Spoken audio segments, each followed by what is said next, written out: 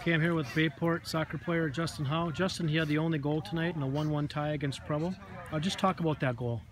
Yeah, so we got a lot of young talent this year, and pretty much coming out of the back has been something we haven't been able to do for a while, but kind of just overlapped, got played through, and easy one-on-one with the keeper.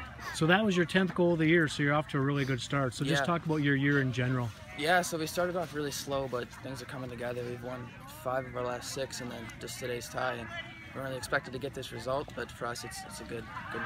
So you guys are happy with the tie against Preble? Yeah, for sure. On paper we weren't expected to get out of here today, but we did good. Congratulations. Thank you, sir.